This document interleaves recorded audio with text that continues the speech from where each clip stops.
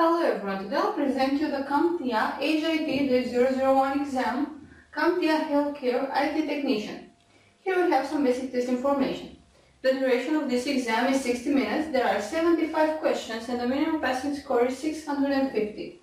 Now let's move on to the exam topics. The first one is regulatory requirements, which covers 13% of the total amount of questions in this test.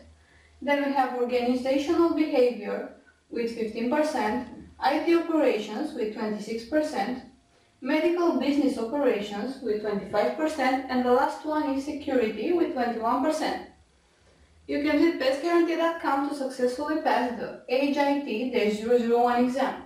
Go to Pest Guaranteed and get the HIT-001, which covers all these exam topics. The next exam I'll be presenting is the JK0-017. Thank you very much for watching and please stay tuned for our next featured presentation.